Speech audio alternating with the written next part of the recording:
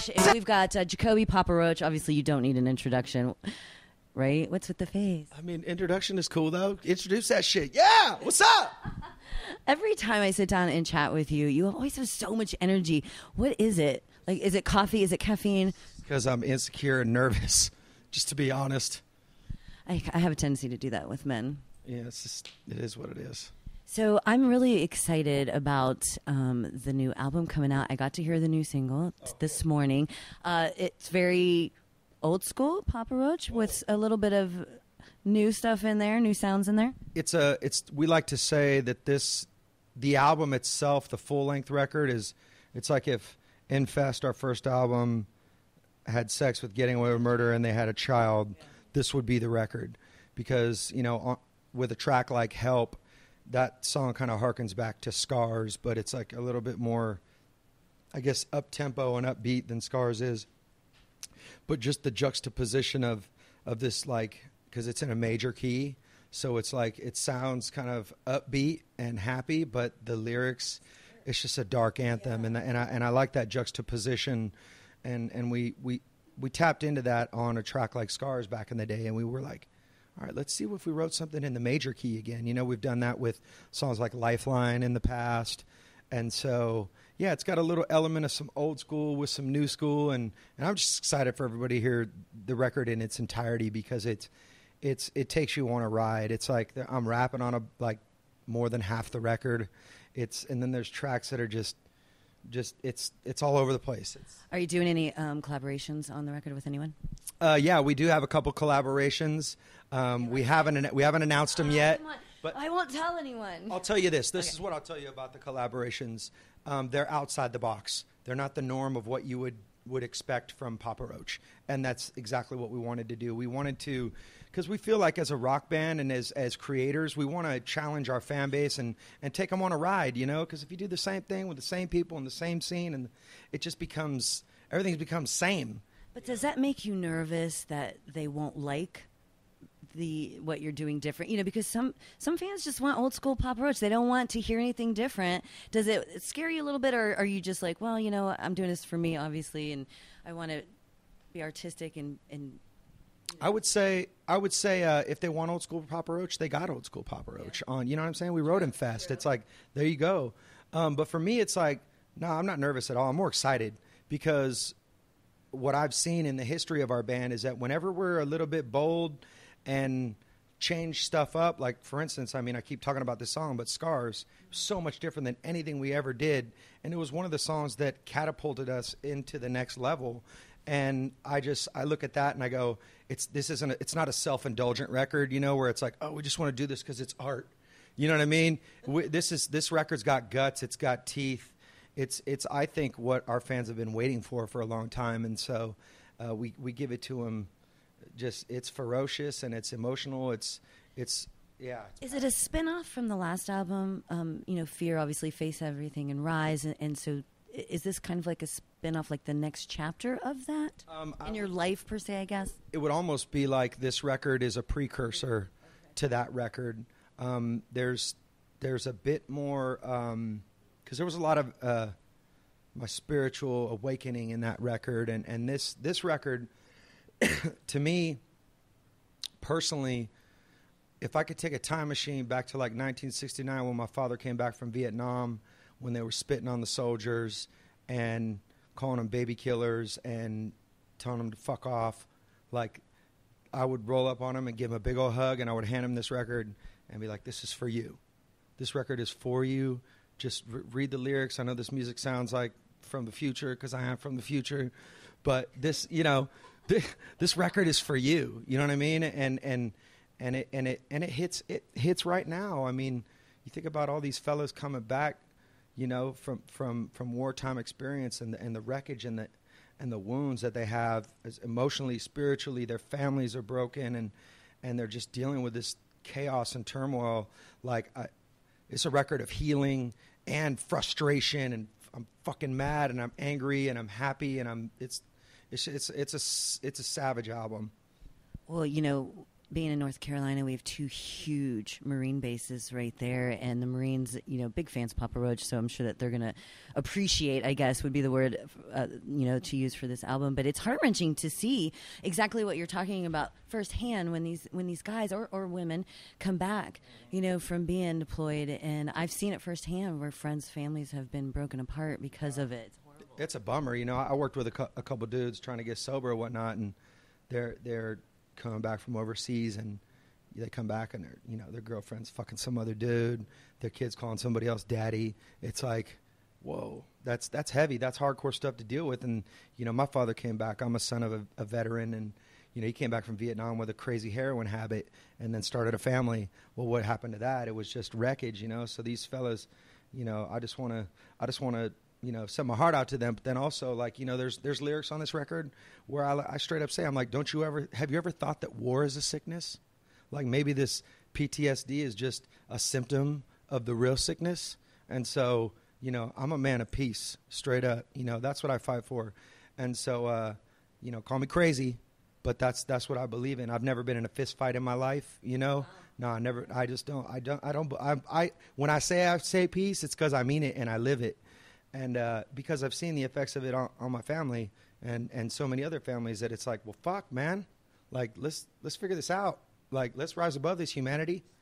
Just hug it out. So when you were writing this album, was it kind of another step for you as far as therapy, I guess, or just to get that angst out or whatever it is that you were going through before you sobered up, like you went back to it? Was it more of a therapy session for you when you were writing this? It always is. You know what I'm saying? It's like I'm dredging through old stuff, dealing with old demons. I'm singing about people's lives around me, because this record has elements of socio-political edges to it, where it's not necessarily political, but it's our position in the world and how we deal with this crazy-ass world. And, so, yeah, it's definitely cathartic, and it's mandatory for me to make music, because if I don't, I will hang myself in my garage. It's just music saved your life, right? Yeah, dude. It's like that's it, man. Like if I don't have this, it's like I'm done. So it's a crazy mad world, because I'm an empathetic person. I have this compassion for people that struggle because I've been through my own struggles. But it's like I just feel like when people are hurting and they're next to me and they're walking through it, it's like I feel it, and so it's like. It sucks, man. And in a world right now where people are just hurting and vicious on each other, it's just like, fuck, man. It's a hard time. So music is a healer, and that's what this record's about. Absolutely. Do we have a date for the album and the name of the album yet? I can't tell you the name. All right. It's all under wraps. When will we know? The album will be released in May. I can tell you that. We don't know the date yet, but we haven't released the title of the album as well. So. Okay.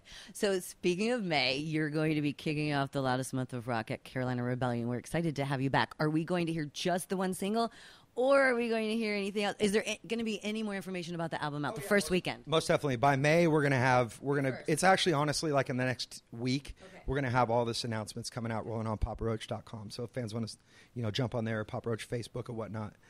And I'm going to fish for this. So let me tell you though, Carolina Rebellion, it's my wife's 40th birthday. So dude, it's good. We're going to whoop it up. So we're going to have a raging party that night. It's going to be a good time. So, and then I think I'm going to go bounce around Carolina, maybe go out to the coast or something like that with her. Yeah, you should. Absolutely. Carolina's so beautiful. Where was I going to go with that? Talking about the festivals. But, so I'm going to fish for this. So you can't tell me the collaborations, but maybe will there be an artist at the festival that you collaborated on in this album that we may have a surprise visit on stage with you? I don't know. One of them is definitely not going to be there. They're both not in the genre of rock. I could tell you that. Okay, that's fair enough. So that's all I can say. But there might be a guest appearance. Well, I'll take it. So let's talk about your clothing line really quickly before we wrap this up, because I love it. Lovers are lunatic. So did you start that with your wife, or was that just something you did on your own? No, that's me and a partner, this guy. He's up in Lansing, Michigan. A friend of mine, he'd been designing stagecoats for me for years, and kind of we're both in the same point in our lives. We were like slowing down a little bit, taking a foot off the gas. You have never slowed down. You know what I'm saying? Like, from that wild shit. Yeah. And so, Yeah, and so it's just we felt that, all right, let's collaborate. Let's see what happens. And so we've been building it and building it and building it. And I'm actually wearing a hoodie right now. Look at this thing. It's destroyed. I love this thing so much. I, like, washed it and then, like, tore it so it happens. I'm a fan of the leggings. Like, I love the leggings. Yeah, the leggings are hot. Girls really like that. You know, we actually found that a big part of our, I guess, our fan base, our family is female, you know. And so it's we like to definitely cater to the ladies with our brand. Know why? And I'll tell you why, because I'm a female. Well, usually we can't find cool rock shit that fit us. You know what I mean? It's usually geared towards men. Yeah. Or like little teeny bopper girls. Exactly. You know what I'm saying? Like we want women's clothing here. We don't want like real women's clothing. Yeah. And so it's definitely got it's got that rock edge covered. And honestly, like we saw like a need for it because there's not really very many rock brands out there that are really like capturing rock culture. And so we're also excited about that because, you know, festival season's coming up. We're about to drop like a festival-specific line, you know, where it's just all about, you know, wearing that T-shirt to the festival that has got, you know, catchy slogan or whatnot on it or that, you know, that, yeah, it's going to be dope. So just stay tuned. You know what I'm saying? Go on loverslunatics.com, see what we're doing, and constantly evolving, constantly trying new stuff. And, yeah, it's been a fun process. It's been a lot of work, and it's been some freaking headache. But it's like nothing good happens if there's no headache or hard work. I just want to know how you have so much energy. It's insane. Wow. Every time I see you, you're like balls to the wall, like blah. You know, I have a yeah. I mean, I got to be honest. You know, it's like I've had moments in the last couple of years where like I haven't been so balls to the wall, and I've ran into some walls and some darkness again, and I just had to recheck myself. You know, I was living on that lower powered life, and I'm like, nah, that ain't going to work for me. Like, I got to get on a higher powered life again. You know what I'm saying? So that's what gives me that energy, you know? It's like when I'm being real and being honest and, you know, and when I do that, I clear the wreckage out, and then I have room for creativity to flow. And so that's why I'm full of energy, because I got my shit right now. I love you. I really do, Jacoby. I love you, and I love your passion. I love you. All right, so we'll wrap it up with 2017. Obviously, you're going to hit the festival scenes. Are we going to see a headlining Papa Roach tour after all of that is done? Later. I'm assuming you're going to go to Europe and do that whole thing. Yeah. We're not going to do too much touring in Europe in the summer this year. We're going to kind of take it chill.